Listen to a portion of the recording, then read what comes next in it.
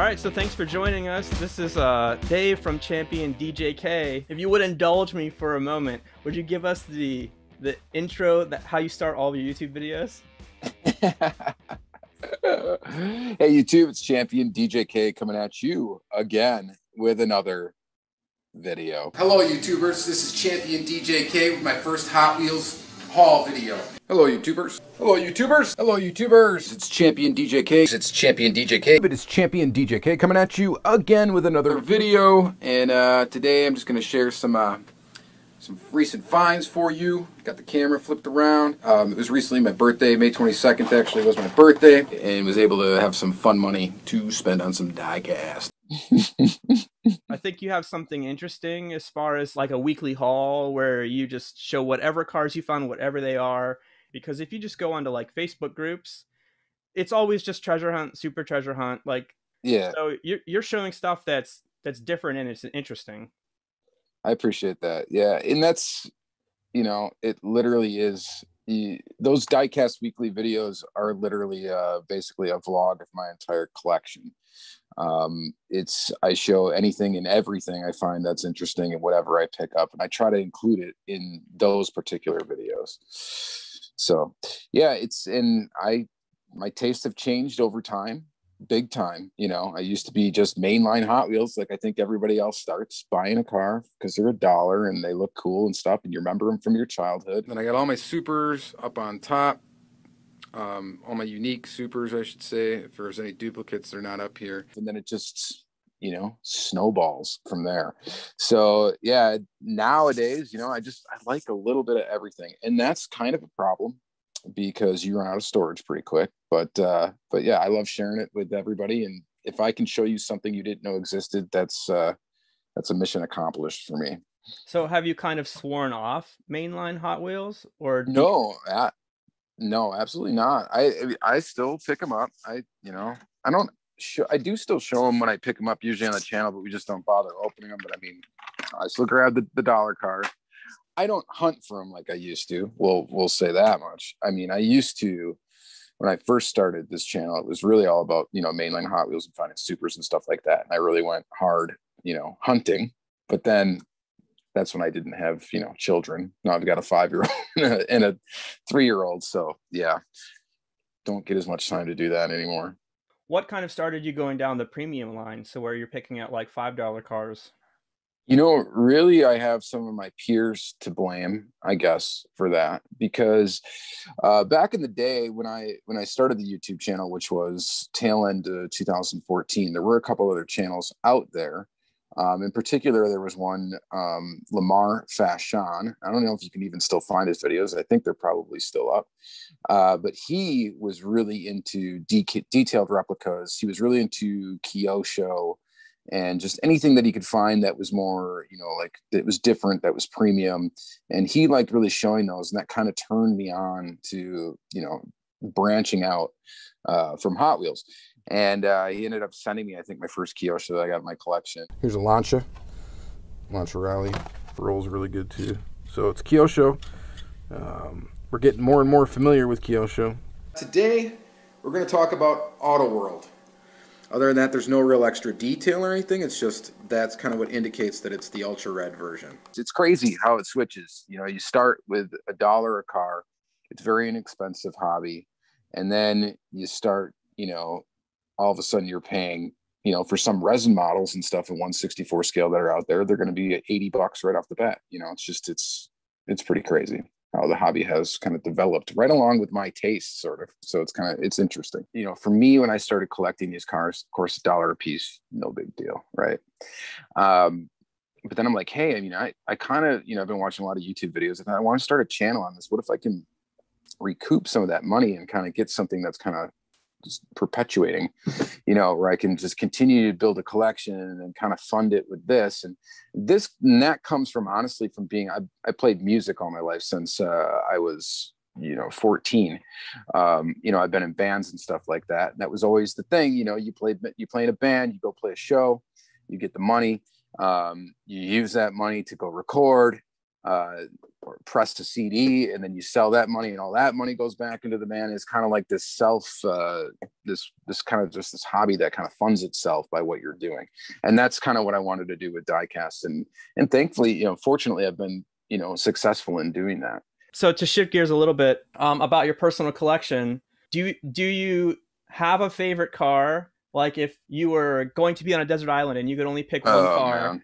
And would it be the Datsun 240Z? No, I don't know. That's a horrible question. Impossible to answer. How does that custom rank up there, though? You had a video once where you said that was your favorite car and it was always going to be. Yeah, that's okay. Wow, you are really bringing up stuff. So this is from, so to give context to the viewers here. Right here, we've got cars that I may end up customizing. There are a few gems in here. Datsun 240Z. Shout out to mrSenCTVT. I started painting one of these and I sent it to him in an ROAK. So when I first started YouTube and I was kind of, and we're commenting on each other's videos, the other people that do YouTube videos. And of course, I'm new to the party here. And, mrSenCTVT was the person. Actually, I was trying to think if I have it like handy. I got something in the mail today. Pretty sweet. Wrapped in the shirt was a little box. It says Champion on it. That's for me. That's gonna bother. Ooh, I do. Okay. So anyway, mrSenCTVT. So back in the day, these YouTubers would send RAOK boxes to each other, okay, all the time. And that's what you were watching mostly, was people opening up boxes from each other that were like gift boxes. Yeah. So actually, what's ROAK? Random RAOK, random act of kindness. It's not so random, but yeah. And I sent him an RAOK with a Datsun 240Z that I had painted just one solid color. And I said, hey, do whatever you want with this. And here's a couple other things and blah, blah, blah, blah, blah. So he sent it back to me after he applied golf, livery and logos to it. And here it is in all of its hand-painted, homemade decal glory. This thing looks freaking awesome. Just fantastic looking. And then he sent it back to me. It actually had chrome wheels, and I ended up painting the rims back and flipping the tires to these orange lined tires. So it's very much a collaborative effort here. And now we see golf logos on Hot Wheels all the time. Everywhere. Oh my God. Yeah. So golf is everywhere. It's on Greenlight. It's on everything. I mean, back in the day, back then, it wasn't quite as commonplace, but and he was doing hand painted golf livery. Well, besides the logos, of course, are decals, but he was hand painting this on like every casting possible back in that time. That made me really happy, first of all, just to be kind of accepted, whatever, into the YouTube community for Diecast. And that was the first, real interaction I had with anybody else that had a channel. And so to me back then, I mean, that was a big deal, so it was really cool. It was validating kind of what I was doing, and I was starting to make friends, and that was fun. That's a little bit of how I feel being able to interview you, so I really appreciate it. Hey, no problem. I mean, and I don't always have time nowadays to like respond to every comment or respond to everything. And sometimes I'm slow to get back to people when they email me and stuff like that, because obviously, I mean, this isn't my full-time job. And then, we're all busy. I mean, I got 2 kids and all that stuff. So it's just, I get a little bit of time for this hobby. So my workflow is ultra simple, and it's that on purpose because I literally don't have time. I give you props for that, because I spend too much time on my videos, and I need to learn to be more efficient. I just can't. I never. I mean, do I have to prep for some stuff? Yes. I have to sometimes do a little bit of research beforehand before I'm going to start talking about a particular series of cars or whatever. If you want a laugh, you can go back to my original videos when I first started. And it was like a mainline some of these, yeah, PowerPoint presentation on this crappy laptop. The casting is actually based on a 70s era Dodge van, I believe, trying to show where I'm videoing the screen of the laptop, right? Yeah. And that was the only way I could do it then, because I didn't have any editing software or anything. I'm rocking an iPhone 4S, I think, at the time. So, yeah. So, But it would have taken a still, lot of research to prepare for one of those videos. Right. So I did have to do that, and I had to put that together. And then I'm like, this is just not worth it. Those videos weren't getting a lot of views, and I just wasn't having fun with that type of video anymore. And then that's kind of when I started the Diecast kind of weekly thing or whatever, where I was doing a weekly episode. I'm just going to show everybody what I got. I think this is video 5. It's been 5 weeks of doing this. Okay, so this is weekly update 5. And first and foremost, I want to thank everybody for subscribing to my channel. I did hit 1,000 subscribers last week on the 4th of July. Woohoo! I believe this is number 52. I think. So that's 52 weeks. That is a year of videos. And it is the first video of 2019. And per usual, I've got some cool stuff to show you. And then if I get any other content I think is worth sharing in a short video, I'm going to do that as well. I think it works really well, and it's different than the other things I'm getting recommended. I guess I can't say that it's different than everything else that's out there. The value I try to bring to the viewer basically is just my being just candid about my collecting, what I like, what's out there. Maybe I'll give you a tidbit of information you didn't know before. Maybe I'll show you a car you didn't realize existed before. A lot of times we're discovering the stuff together, where especially I do like unboxing videos. That's always fun, because you might pull a chase out of the box, and those are videos that are fun no matter who's really doing them. But it's kind of neat to do those. Long story longer, I hub for somebody here in the US that buys cases of cars, and he buys like every Greenlight case, every M2 case basically. And, so I'm not getting sponsored by these people getting sent these cases, but I'm lucky enough to have a guy that is ordering them, getting them shipped to my house, lets me unbox them. And then I, consolidate shipping and make a gigantic package and send it to Romania for him. So I'm helping him out. He's helping me out.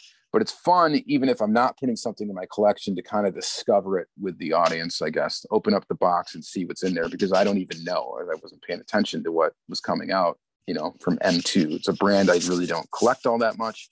But it's still fun to look at it and talk about it, in video. I think that's something that you kind of touch on that makes you successful and makes your videos interesting. What YouTube is really great at is letting the viewer feel like they know you and they're like a part of what you're doing. And especially with your like weekly videos, it's almost like, hey, this is just my friend, he's just showing me what he bought, Mm-hmm. And I think you've done that from your very first video. And I'm going to show you each car, each exclusive. So here we go. And feeling a little under the weather today. I think I'm coming down with a cold. Today I just wanted to give you guys a little room update, or a little room tour. Basically, I cleaned up my Hot Wheels room, and I just wanted to kind of show it off a little bit. I didn't really get a chance to make any customs. However, I decided, I'd like to sell this kit. This week, I did not find a single thing. Nothing. I still am kind of backlogged with stuff to show, which is a good problem to have. Pretty good week.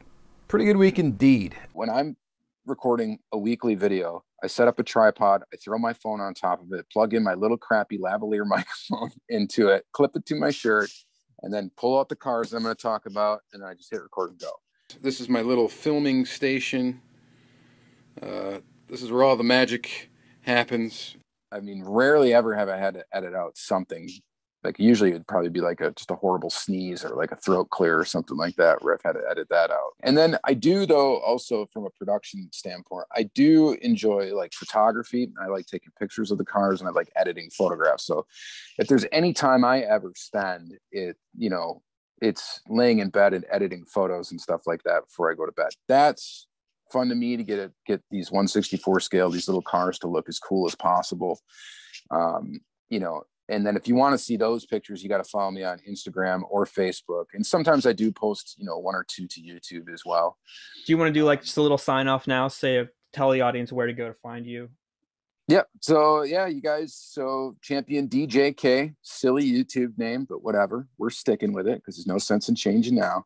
And which was my Xbox gamer tag, by the way, and that's where that came from. You can find me on Instagram, which is ChampionDJK_, because apparently without the underscore that was taken. I don't know. And you can also find me. I have a ChampionDJK Facebook page as well that I post to. Shoot me a message at ChampionDJK@gmail.com.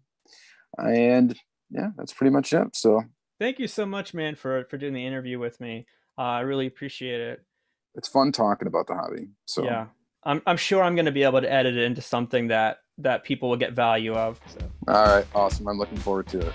We'll have more from an interview with Dave in another video. If you want to click, it should be on the screen right now. Thanks for watching. We'll see you in the next video.